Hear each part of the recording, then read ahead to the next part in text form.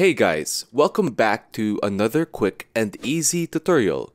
And for today, I'm going to be showing you how to add audio to each slide in your video presentation using Canva. So as usual, first things first, let's get started with Canva.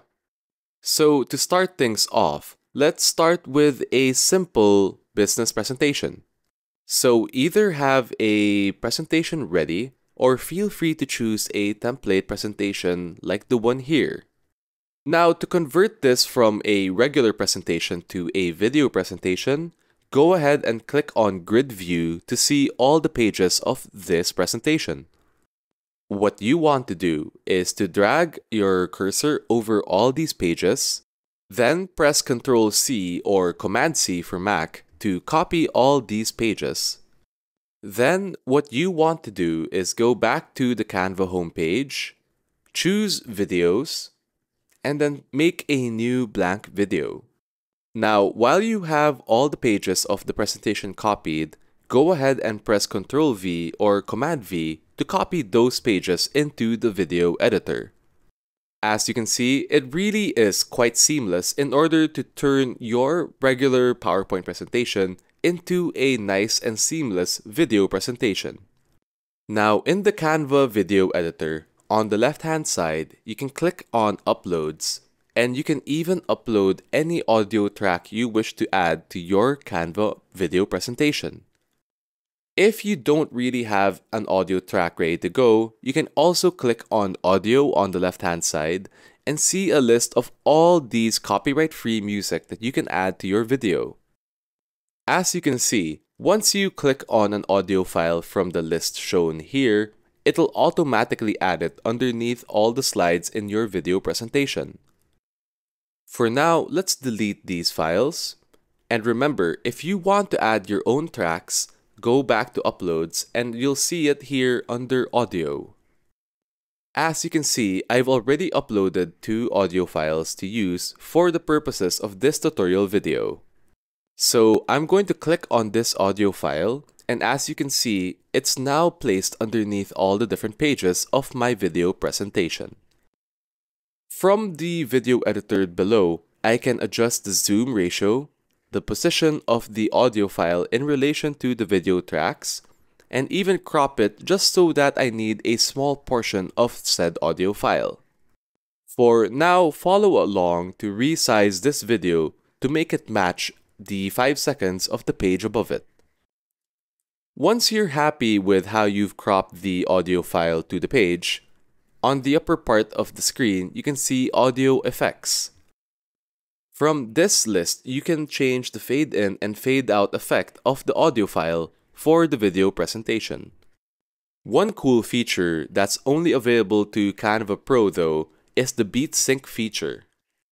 This allows you to automatically sync all pages and elements to the music that you choose for your video presentation.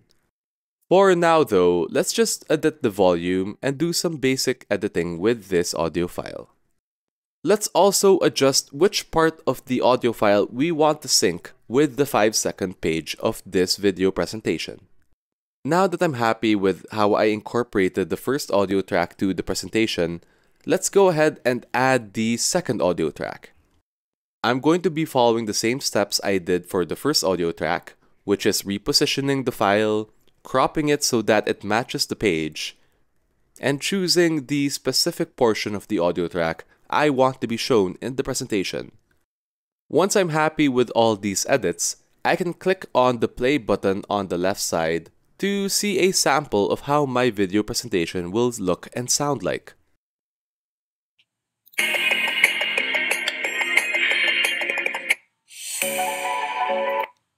Let me do some quick modifying over here and some small fine-tuning. And there we go. I am now happy with how these 2 audio files are in relation to the video presentation.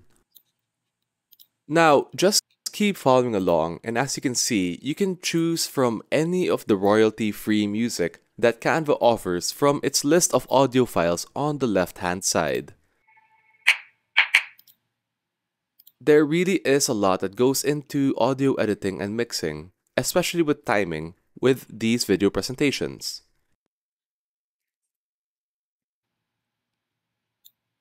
As you can see, it really does take some time to really get a hang of mixing and clipping all these audio files. What's great about Canva is that it's such a user-friendly experience in terms of editing anything from videos to photos to even some audio clips. Also note that Canva automatically saves all changes done during its editing programs.